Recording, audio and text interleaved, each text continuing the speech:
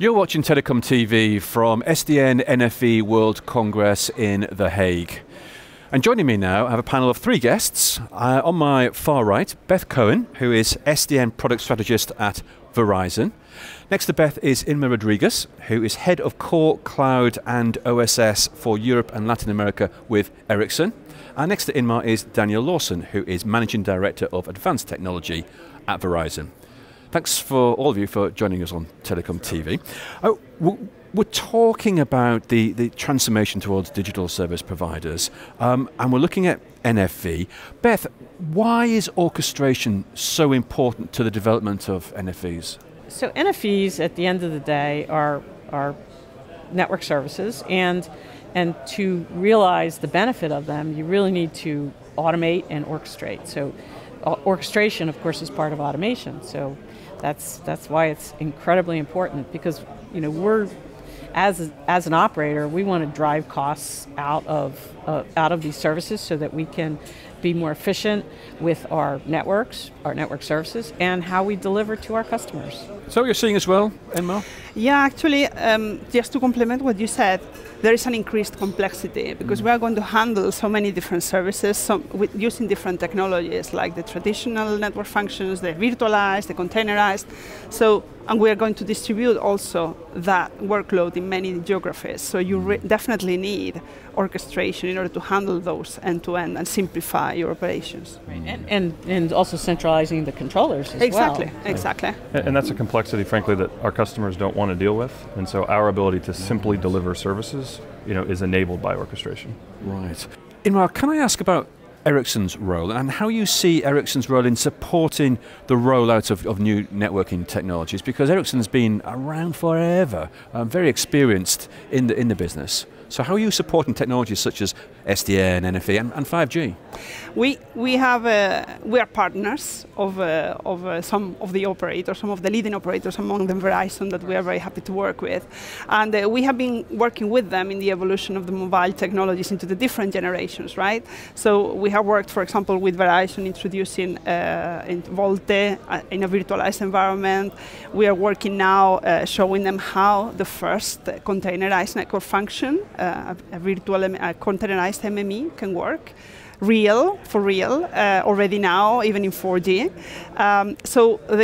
Our purpose is to select the specific service providers that we can work with. We can analyze the use cases that they need to implement, and work very tightly together in the development of those technologies. So just to build on that, there's two areas that we're working with you.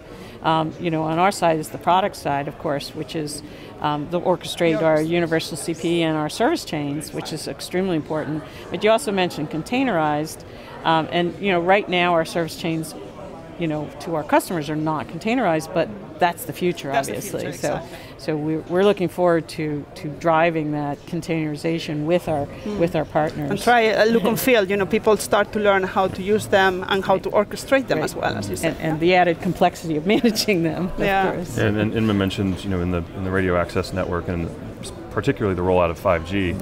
We're currently working with Ericsson on how we use 5G as a delivery mechanism for SD-WAN. So you really see it across the entire spectrum within the Verizon portfolio.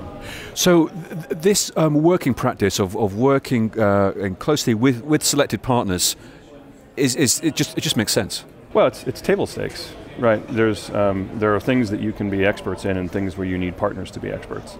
The Verizon-Ericsson relationship is clearly a great example of that. Right. We don't like to admit it, we are integrators, but we are definitely not software developers, and we're definitely not builders of hardware. So we look to partners to do that, and Ericsson is a great partner for adding. It's complementary, really. And then we use them as a reference customer to implement this in other customers which are not yet in the same state of the journey. So win-win. Yeah. So Beth, what lessons are we able to share so far from the experience of developing these new technologies?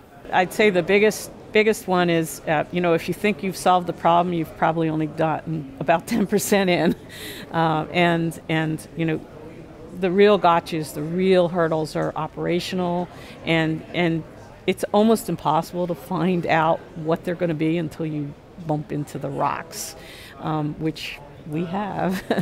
But the good news is that Verizon's committed to the new technologies. We know that this is the future. We know we need to get there, and we have, due to our early commitment, have really essentially invented a lot of this stuff, working with our partners, and have overcome many of the obstacles. And we have a working products that we are selling to customers, and we have happy customers. So, yeah, and I would say the things that we've learned, through closed feedback loops, you can turn that into a competitive advantage. And I think that speaks to the fact that it's every bit as much of a cultural change as it is, a technology change. So investing as much in changing the hearts and minds as it is changing the technology.